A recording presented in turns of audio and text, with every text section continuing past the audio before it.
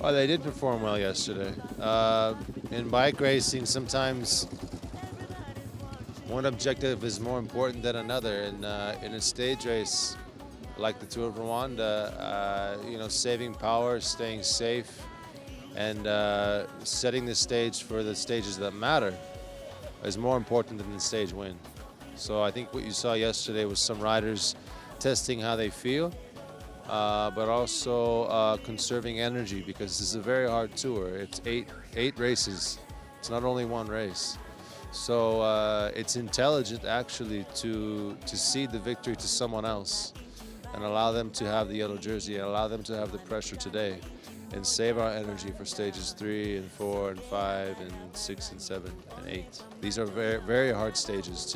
Yesterday and today are not the stages for GC, and so it is the appropriate tactic, and it's what we talked about, to conserve energy these first 2 days.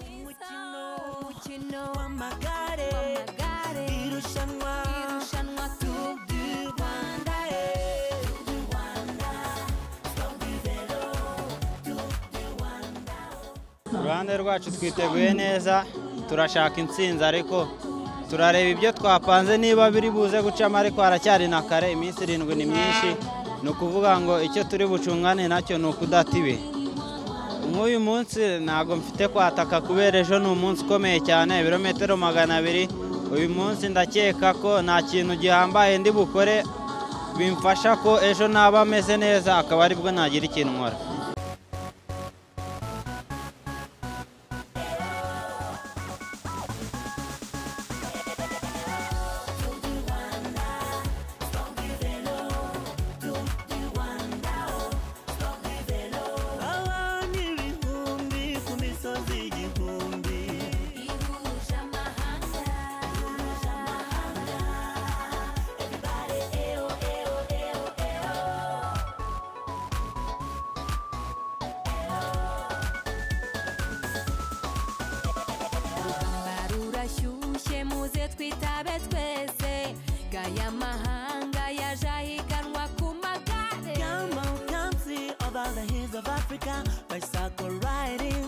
Everybody's watching. Irushanwa ridasanzwe rigera mu ntara zose. Umukino w'amagare. Irushanwa Tour du Rwanda. Tour du vélo. Tour du Rwanda. Tour du vélo. Abantu ibihumbi ku misozi igihumbi.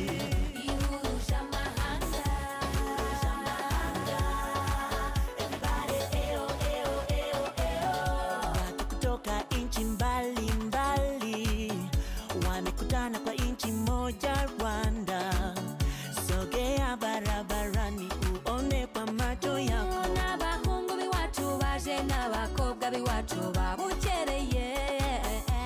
We really gotta have fun. Mugisha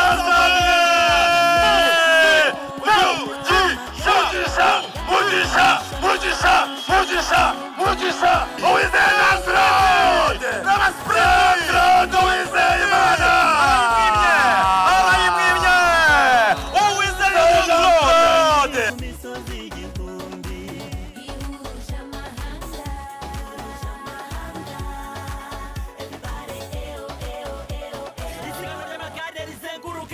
rikorera mu mucyo ritarimo amahugu abasiganwa b'ibihugu bitandukanye bahurira mu gihugu cyatubyaye basiganwa banareba ubwiza bwabwo bahaba bareba ibirori nyabyo muri Afurika no hirya iyo ikurikiranwa kuri interinete na za televiziyo rigamije guteza imbere iryo siganwa mu Rwanda no ku isi abifitemo impano nk'iyo nimucikwe n'ababwiri.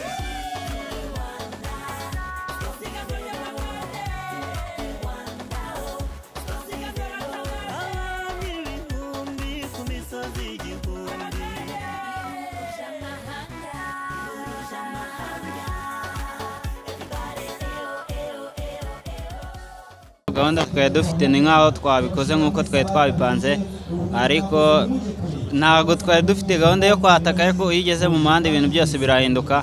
Byabaye ngombwa ko tubasha kubona ukuntu uriya wari wambaye mayo jone ukuntu ameze muri ya misozi, ita numva ko ngomba kugerageza kwataka. maze kugenda mbonye dufite iminota 3 numva ko byose bishoboka ntabwo nacitse intege twakomeje turakora mbona tugeze hano